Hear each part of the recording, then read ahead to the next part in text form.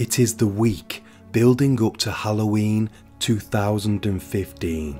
At home, in his 2-room apartment, in a middle-class neighbourhood in the centre of Trollhättan, Sweden, Anton Lundin Peterson is finalising his deadly plans. He adorns himself in a dark, self-crafted uniform. The attire features a modified World War II helmet, a face mask, and a long black coat. He is also armed with a Viking-style sword and a Japanese dagger. He looks menacing, similar to that of Darth Vader. At 10:06 AM, he storms through the side entrance of a school, setting in motion events that would shake a nation to its core. Such attacks have sadly become commonplace in many European countries and the United States, but they are unusual in Sweden. So what was it that drove Peterson to attack? Before we dive in, I want to let you know that I make videos weekly. So if you want to see my next one, please hit the like button and subscribe if you are new. It really helps me out. Thank you. In the months leading up to the tragic incident in 2015, Peterson went a noticeable transformation. He retreated further into himself, often sleeping the day away and taking an unusually long time to reply to messages or calls. His mother's concern reached a point where she drove a considerable distance late at night to ensure he was all right, an action which only angered him. He said he was always too busy to see his mother, but she suspected that this was so he would not be lectured about not having a job. On a separate occasion, his neighbours were playing loud music across the road, so Peterson used his air rifle to shoot at their window. He smashed one of the panes of glass and effectively silenced the neighbours into fear. His mood became increasingly erratic, with even the slightest inconvenience causing him to become irrationally angry. The subject of his loneliness became a delicate matter that was largely avoided in family discussions. He was losing contact with the world. Peterson has always been this way, a solitary figure despite growing up in a nurturing environment, raised by caring parents and a supportive older brother. He seemed to vanish into the background once he stepped outside his home. The family resided in a middle-class neighbourhood, living in a townhouse. His mother was employed as an assistant nurse, while his father worked for the Swedish Maritime Administration. From a young age, Peterson displayed peculiar behaviours. He avoided making eye contact and was so sensitive to it that he started wearing sunglasses at all times, even indoors, from the age of just 4. His speech development was also behind kids of his age, and though generally mild-mannered, he had a volatile side that emerged when things did not go his way. Growing up, his brother was his only friend. They would play in the woods near their home, and they both shared a strong interest in weapons, especially air rifles. Peterson was tall and had a slender frame, long blonde hair and blue eyes. He was very much Swedish in the classical sense. In school, he kept to himself, avoiding social interactions whenever possible. He wasn't drawn to people, and they, in turn, showed little interest in him.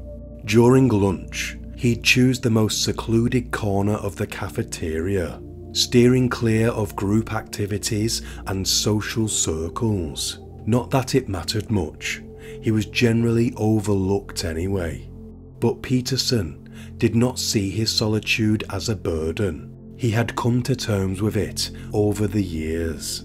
During his late teenage years, Peterson did form friendships with 3 classmates. Together, they rode mopeds and played video games. However, these friendships fizzled out once they all left school.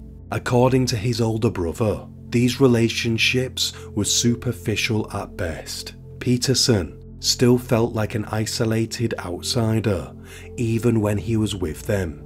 After primary school, Peterson enrolled in Litron, an industrial school in Trollhättan, but he failed to form any new friendships there. During lunch breaks, he would sit alone, distancing himself from his classmates. He was an extremely meticulous individual, prone to being pedantic and often becoming absorbed in the minute details. A fellow student said he was, and quote, quiet. You had to drag words out of him. He said like 5 words in 3 years. Never said what he felt or thought. While Peterson was frequently labelled an animal lover, this seemed to stem more from the anxiety about the animals' well-being, rather than simple affection for them. For instance, he refused to go on fishing trips with his family, emphasising with the fish's plight. Also, he couldn't bring himself to feed the family's iguana with locusts, a decision that ultimately led to the iguana's demise. At home, he'd retreat to his room, losing himself for hours in video games like Skyrim, World of Warcraft and Star Wars: The Old Republic. It was in these virtual worlds that Peterson found a semblance of social connection, forging friendships with like-minded individuals from around the world. Peterson had a friendship that crossed from the gaming world onto other social media platforms. His main friend was a young Dutch male of a similar age. They would talk for hours about their lives, about their struggles, and even politics. They became best friends. Struggling with persistent unemployment since completing his secondary school education in 2013, Peterson grew increasingly disheartened. Over a 2-year period, he applied to more than 80 jobs, but never received a call for an interview. A stark contrast to his older brother, who secured employment almost immediately, despite having similar educational backgrounds. In the 6 months leading up to the tragic event, Peterson was living alone in a modest apartment in Trollhättan. He felt isolated, especially after his parents moved to a suburban home outside the city. He blamed his lack of job prospects on the influx of immigrants, primarily from Africa and the Middle East, whom he believed were taking roles that should be reserved for native Swedes. This belief was part of his broader reservations about immigration in Sweden. He identified strongly with the older generation, considering them true architects of the nation, and felt that their legacy was being tarnished by these newcomers. The presence of these migrants in Trollhättan seemed so pervasive to Peterson that he felt the Sweden he once knew was becoming unrecognisable. He even expressed to a younger family member that something needed to be done, urgently, to address what he saw as a pressing issue. In 2015, Sweden faced an unprecedented refugee crisis, with around 163,000 asylum seekers arriving within the span of a single year. The situation reached a critical point in October, the same month as the attack, public opinion was sharply divided, and the refugee issue had become a focal point of national discussion. During this period, incidents of violence against detention centres, mosques and homes for the migrant workers surged to an all-time high, with 36 recorded attacks. This heightened tension and polarisation in Swedish society provided a backdrop for the attack, amplifying existing grievances and anxieties.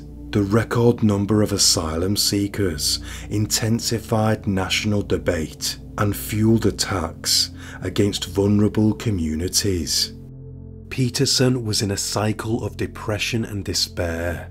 In the months building up to the attack, he had no friends, no money, and he was even pushing his family away. But, unexpectedly, a phone call broke through Peterson's cycle. He had applied for a job at a local machinery company, and they had offered him an apprenticeship with the possibility of full-time employment down the line. This was it. This is what he had been waiting for. For a moment, his face was illuminated by a genuine smile, a rare occurrence in those days. He accepted the offer, and for the next 6 months dedicated himself to his new role. Peterson was doing what he found natural and was meticulously scrutinising every procedure, despite his supervisor's advice to focus on efficiency over detail. Ignoring his supervisor's advice would prove to be a mistake, and just a few months into his apprenticeship, Peterson was dismissed from his position. The dismissal sent him spiralling back into a dark mental state. When he returned to the factory to retrieve his personal items, he discovered that his role had already been filled. Although he didn't know his replacement, the colour of the young man's skin was all Peterson needed to see to draw his own conclusions. He believed the newly hired employee wasn't Swedish. The realisation further solidified his existing grievances and complicated emotional feelings, reinforcing his preconceived notions about immigration and employment in Sweden. The combination of perceived injustices and personal struggles with record-high immigration served as a catalyst for his devastating actions. It's the morning of the 25th of September, the day of the attack. Peterson has cut his hair to be more militarised.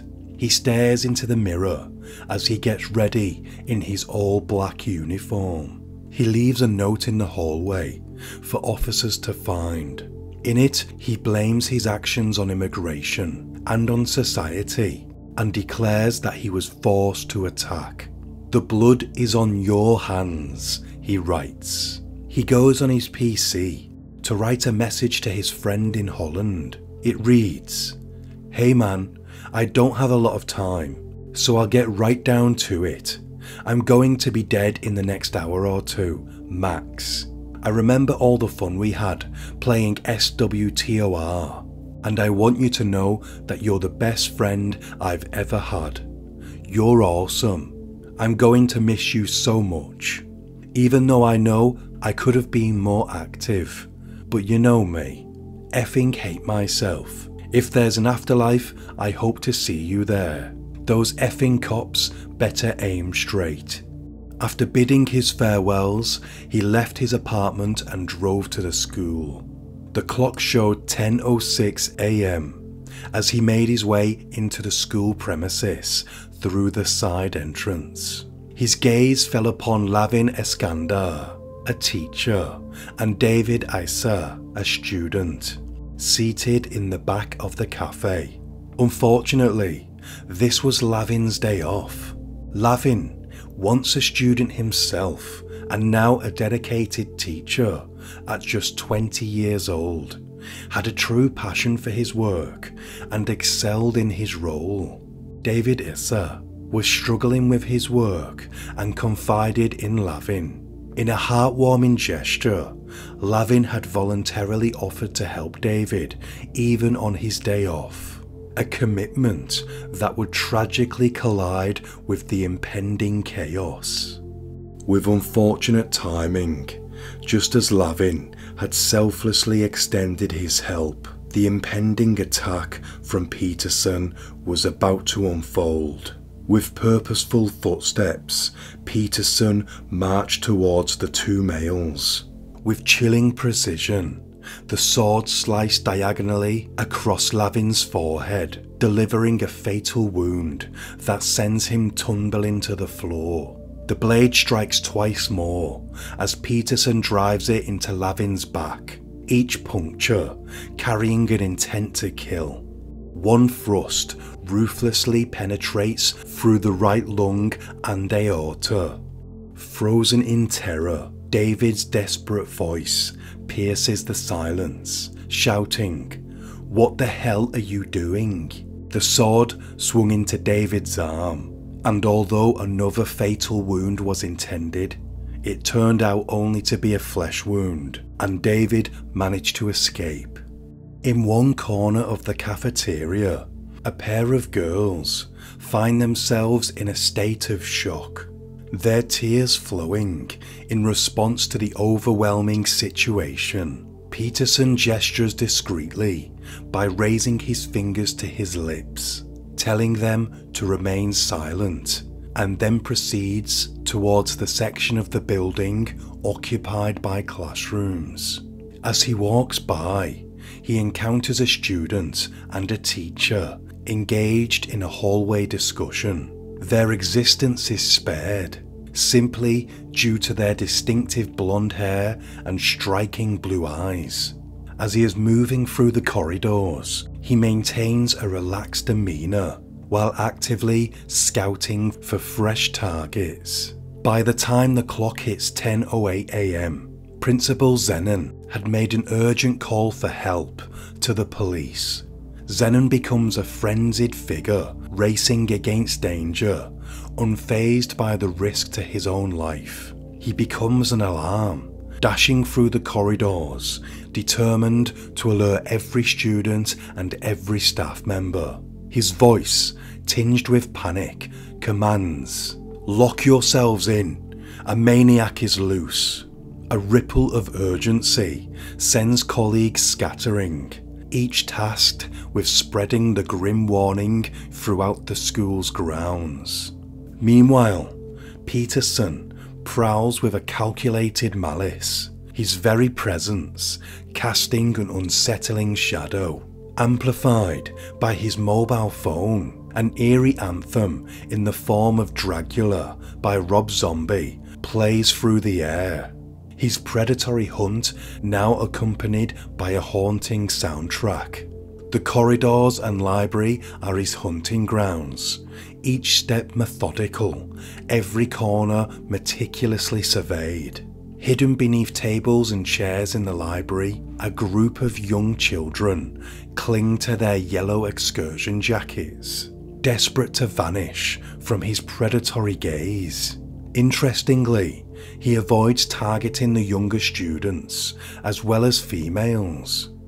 Students began to barricade themselves within their classrooms. It felt like an instinctive fight for survival. The cleaning staff found refuge amongst the cleaning supplies in a closet, and on the second floor, a teacher sat by the window, ready to jump out at any sign of the perpetrator. Moving onwards, Peterson moves to the staircase to the second floor. There, he encounters Ahmed Hassan, a pupil who had only recently arrived in Sweden from Somalia. Peterson swiftly stabs him in his abdomen. Hassan's strength wanes as he retreats, descending the stairs in a staggering descent, until he finally collapses onto the floor of the cafe area, creating a pool of blood. He will later succumb to his wounds in the hospital. The clock now reads 10:12 a.m. Two students approach him, their curiosity piqued.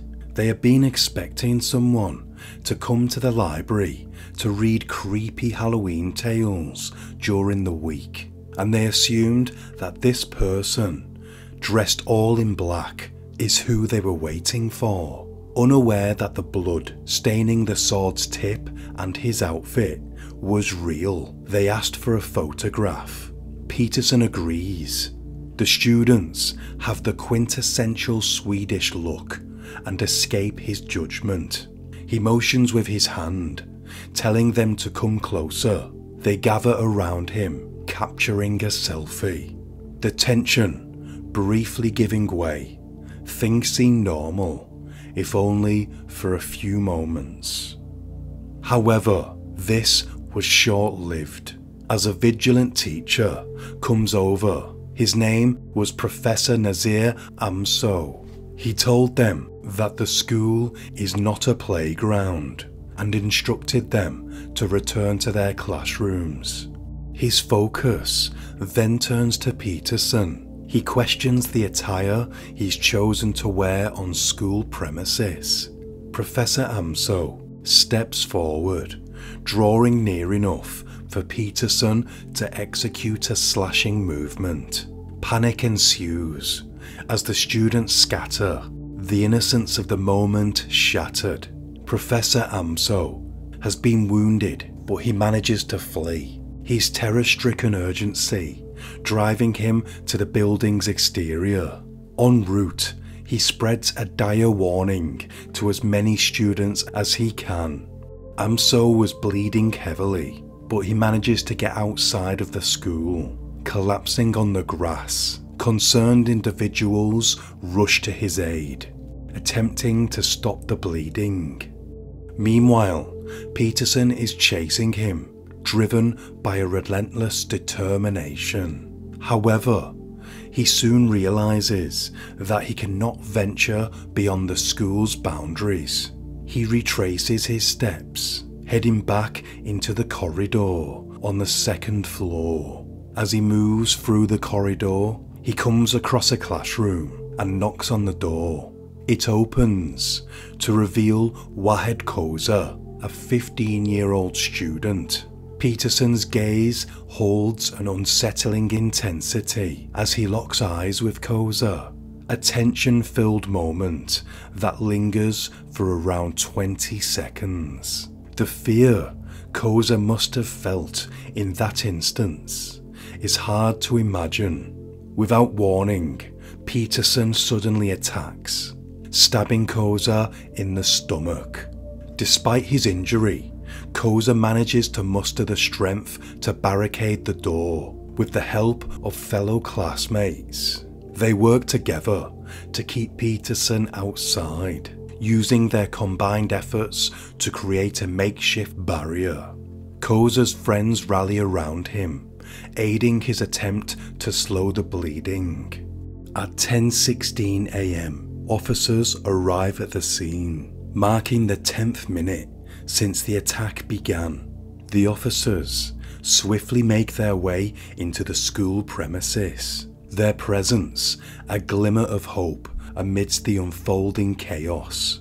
Within the building's confines, they locate the lifeless body of Lavin and the injured Hassan. Peterson heard the wailing sirens outside. He comprehends that the moment of reckoning is upon him and descends to the stairs. As he steps into the corridor, a tense standoff greets him. Two officers brandish their firearms, their voices commanding, "Police, drop the sword." A few seconds linger. No one knows how this will play out. Then, in an explosive surge, Peterson raises his sword, and with a guttural scream ripping from his lips, he lunges towards the officers in front of him. The resounding echoes of two gunshots reverberate through the hallways of the school. Peterson crumples to the floor, struck by a bullet that pierces his chest. At first, he cries for help, a desperate struggle to cling to life. But as moments slip away, he begins to resist treatment. Instead, he is handcuffed on the floor, staring at the ceiling in silence. When officers take off his mask and ask his name, he answers, Anton Lundin Peterson. Tragically, Lavin Eskander succumbs to his injuries on site at the school. Ahmed Hassan, initially wounded, passes away at the hospital later on the same day. For Nazir Amso, the battle for survival spans 6 weeks, but his life ultimately slips away within the hospital's walls. Wahed Koza was fortunate in comparison, and he survives despite the injuries he sustained. Anton Lundin Peterson succumbs to his wounds as well following the encounter with the police. He too is taken to hospital, where he slips away on the same day as the tragic events.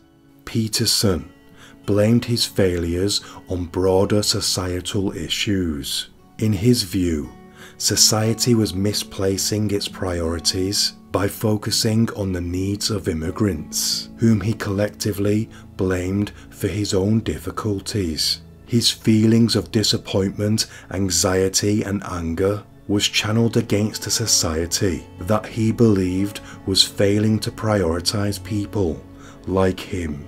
This warped belief system fueled his actions, culminating in a tragic manifestation of hatred and violence that targeted innocent individuals. Thank you for watching. Until next time, stay sane.